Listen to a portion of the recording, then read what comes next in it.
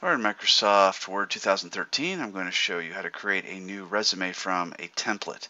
So on the left-hand side, click on File, click on New, click on Resume, and you'll see a lot of different resumes showing up.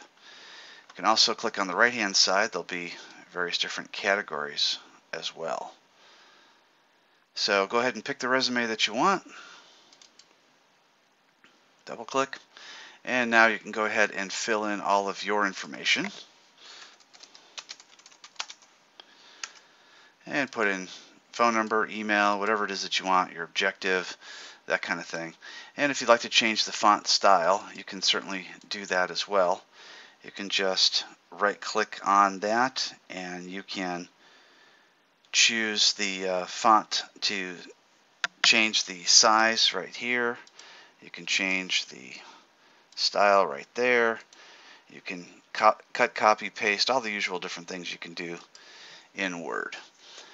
When you're done, you can save that, or you can also change your mind and go back to New, Resume, and choose a different one. So you see it's downloading the resume, so sometimes they take longer than others depending on how much information is in there. So you can see this one has a fancy design on it, so that takes a little bit longer to download. And from here you can go ahead and fill in the same information.